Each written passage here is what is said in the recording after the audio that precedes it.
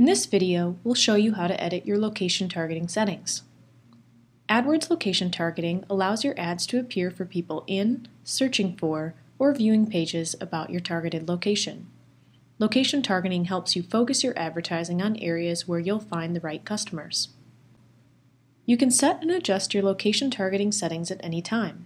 You can choose to target entire countries, areas within a country, or a radius around a location.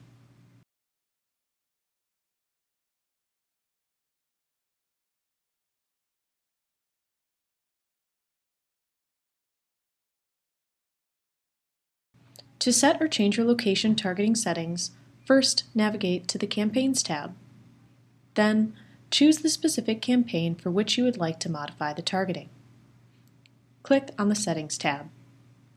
Locate the Locations and Languages section and click Edit under Locations.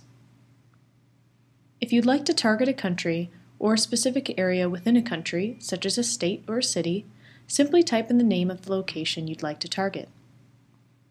Click Add. If you'd like to target multiple locations, you can repeat this process until you've added them all. You can also choose to target a radius around a specific location. To do this, click on Advanced Search. Then, select the Radius Targeting option. In the search bar, enter the place name, address, or coordinates that you'd like to use for the center of the radius. Next, select either miles or kilometers from the drop-down menu. Click Search to add your radius to the adjacent map. Check the map to make sure you're targeting the correct area. You can make adjustments to the radius or location. When you're ready, click Add to add the radius.